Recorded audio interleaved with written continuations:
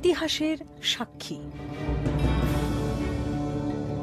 1959 সালের 10ই মার্চ শুরু হয়েছিল তিব্বতে চীনা দখলদারির বিরুদ্ধে এক অভ্যুত্থান।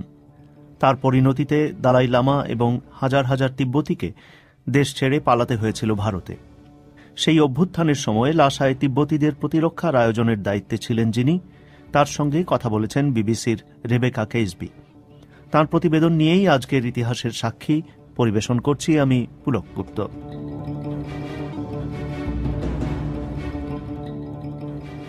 On March the 10th, 1959, the Tibetan uprising against Chinese occupation began. 1959 সালের 10ই মার্চের ভোরবেলা নাওয়াং টংডক নার্গেট যাচ্ছেন নবলিঙ্কায় দালাই লামার বাসভবনে।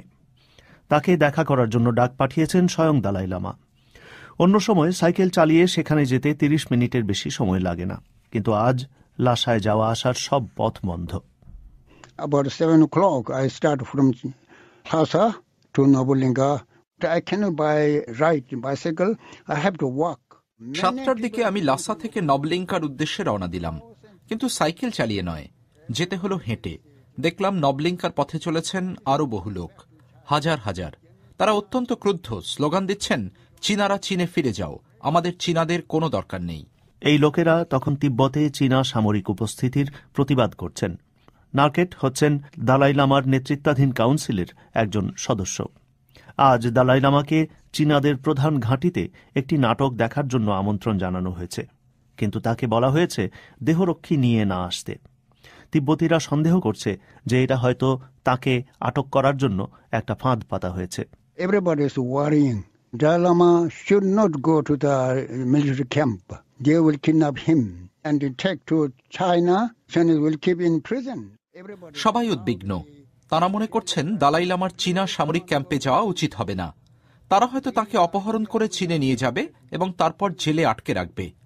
সেই কথাটাই তারা স্লোগান দিয়ে বলছিল, দালাই লামা, তোমার পায়ে পড়ি, তুমি চীনা ক্যাম্পে যেও না, আমরা এখানে আছি, আমরা তোমাকে রক্ষা করব।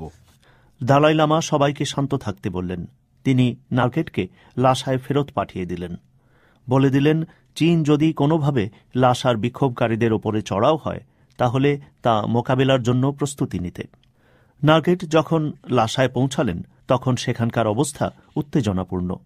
রাস্তাঘাটে লোকজন নেই।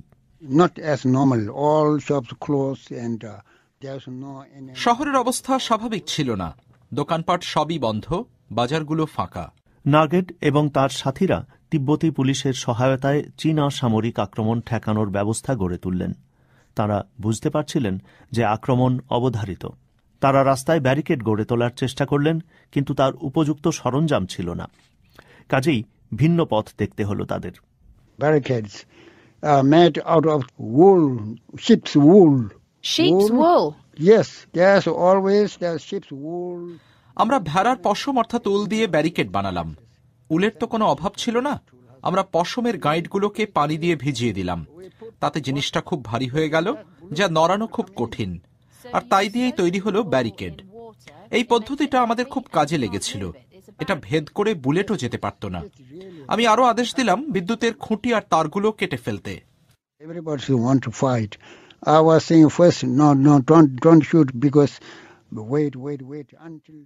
লোকজন চাইছিল লড়াই করতে। আমি আমাদের লোকদের বলছিলাম, গুলি করো না, অপেক্ষা করো, চীনা সেনাবাহিনীকে আমাদের সামনে আসতে দাও, আমরা মুখোমুখি হয়ে লড়াই করতে চাই। কি ধরনের অস্ত্র ছিল আপনাদের হাতে? We just have knives and also some have swords. আমাদের বেশিরভাগের হাতে ছিল শুধুই ছুরি, কয়েকজনের কাছে তলোয়ার বা কুড়ালও ছিল, মানে যার যা কিছু ছিল তাই। অল্প কয়েকজনের কাছে অবশ্য বন্দুকও ছিল। কয়েকদিন ধরে একটা অচলাবস্থা চলল। শহরের গুরুত্বপূর্ণ ভবনগুলো ছিল চীনাদের দখলে, আর বিক্ষোভকারীরা, যেমনটা দালাই লামা বলেছিলেন, শান্তিপূর্ণ বিক্ষোভের নির্দেশ তখনও মেনে চলছিল। এরই মধ্যে দালাই লামা গোপনে চীনের সীমান্ত পেরিয়ে ভারতে চলে গেলেন। সেখানে তাকে উষ্ণ অভ্যর্থনা জানাল ভারতীয়রা।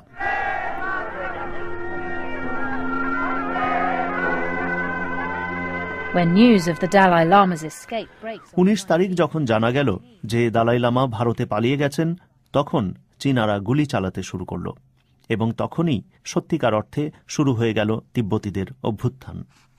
Oh, everybody is very united. That gives each other so encouragement, so strong, and I always remember. তখন সবার মধ্যে একটা আশ্চর্য ঐক্য দেখা যাচ্ছিল। সেই ঐক্য একে অপরকে অনেক শক্তি আর অনুপ্রেরণা যোগাচ্ছিল। আমার এটা সবসময় মনে থাকবে যে ভোরবেলা সূর্যোদয়ের আগে প্রথম যখন ওরা মেডিকেল ইনস্টিটিউটের ওপর গোলাবর্ষণ করল, সেখানকার কেউ পালাতে পারেনি, সবাই মারা গিয়েছিল। অনেক লোকের মৃত্যু হলো, কিন্তু তাতেও কেউ ভয় পায়নি, সবাই ছিল এতটাই সাহসী। নার্কেটও চেয়েছিলেন পালিয়ে গিয়ে সীমান্তের ওপারে সবাই একজোট হতে। সেই রাতে তিনি লুকিয়েছিলেন একটি ভবনের পেছনে। লক্ষ্য ছিল কিভাবে চীনা সৈন্যদের সতর্ক চোখ এড়িয়ে লাসার বাইরে চলে যাওয়া যায়। সেখান থেকেই নার্কেট এমন একটা দৃশ্য দেখতে পেলেন যা তিনি জীবনে কখনো ভুলতে পারেননি। I saw in the corner women, about more than 30 women, and আমি দেখলাম একটা কোনায় 30 জন বা তারও বেশি মহিলা লুকিয়ে আছেন, তাদের সাথে বাচ্চাও ছিল। ঠিক সেই সময় একটা চীনা ট্যাঙ্ক সেখানে এলো।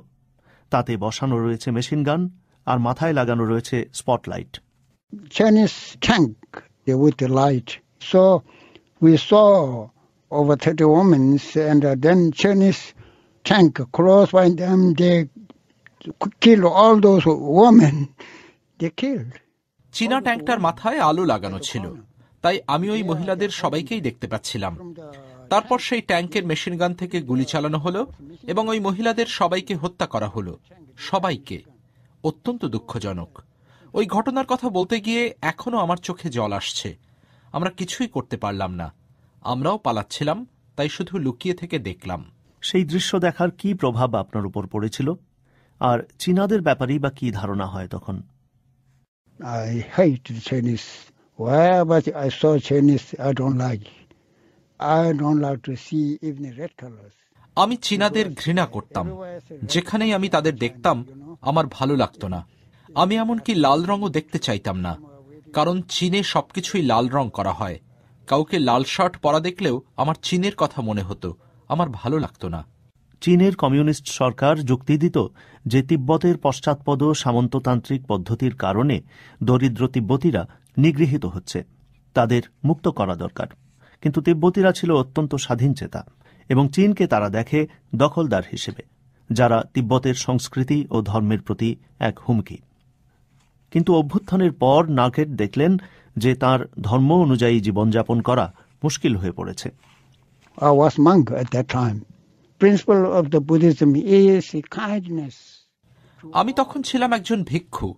বৌদ্ধ ধর্মের মূল নীতি হচ্ছে সকল জীবিত প্রাণীর প্রতি দয়াশীলতা, অনেকটা মার সন্তানের মতো। কিন্তু অভ্যুত্থানের সময় আপনি যা দেখেছেন তাতে তো আপনাকে অনেক বছর অশান্তিতে কাটাতে হয়েছে। Yes, several years. But finally in the early morning, the dawn time, I dropped my burden. হ্যাঁ, অনেক বছর। কিন্তু অবশেষে ভোরবেলা প্রার্থনার মধ্যে দিয়ে আমি আমার সেই ভার লাঘব করতে সমর্থ হয়েছি। তবে তার আগে ভারতের বারাণসীর একটি মন্দিরে 25 বছর ধরে আমাকে ধ্যান করতে হয়েছে। সেখানে একটি চীনা বৌদ্ধ মন্দির আছে। আগে আমি কখনো ওখানে যেতাম না। সেখানে একটি চীনা রেস্তোরাঁ আছে, সেখানেও কখনো যাইনি। কোনো চীনা কাপড় চোপড় পরিনি। চীনা লোক দেখলে আমি খারাপ ব্যবহার করতাম। আমার ইচ্ছে হতো ওদের ধরে মারি। কিন্তু সেই এক সকালে যখন দালাই লামার শিক্ষাকে আমি উপলব্ধি করতে পারলাম, তারপর আমি চীনা রেস্তোরাঁতেও গেলাম। সেখানে একজন চীনা মহিলা ছিলেন, তাকে আমি আমার কাহিনী বললাম। আমার কথা শুনে সেই চীনা মহিলা কাঁদতে লাগলেন। বললেন চীনা কমিউনিস্টদের হাতে তার বাবা মা নিহত হয়েছেন। আমরা দুজনেই কাঁদলাম, একে অপরকে জড়িয়ে ধরলাম। তারপর থেকে আমার মনটা অন্যরকম হয়ে গেল। এখন আমি চীনাদের পছন্দ করি, চীনা বন্ধুও আছে আমার। Now I like Chinese. I have Chinese friends. Professor নাওয়াং টংডক naked তিব্বতের নির্বাসিত সরকারের পররাষ্ট্রমন্ত্রী হয়েছিলেন। এছাড়াও তিনি ছিলেন দালাই লামার সরকারি জীবনীকার। তার বয়স এখন 86 এবং এখনও তিনি শিক্ষকতা আর বক্তৃতার জন্য পৃথিবীর নানা দেশে ভ্রমণ করেন। তার ইচ্ছা 100 বছর বয়স পর্যন্ত তিনি এভাবেই কাটাবেন।